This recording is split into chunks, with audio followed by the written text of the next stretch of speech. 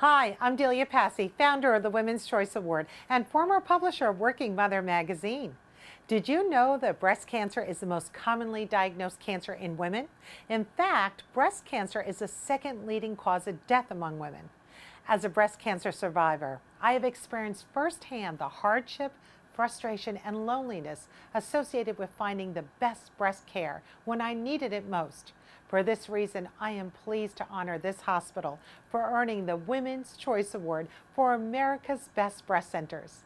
They earned the Women's Choice Award because they have met the highest industry standards and outstanding recommendations ratings as recorded by the Center for Medicare and Medicaid Services.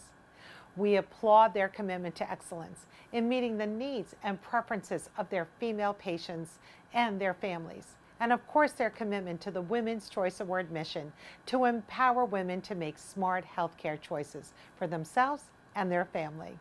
Congratulations, St. Elizabeth Healthcare, for earning the prestigious 2015 Women's Choice Award as one of America's best breast centers.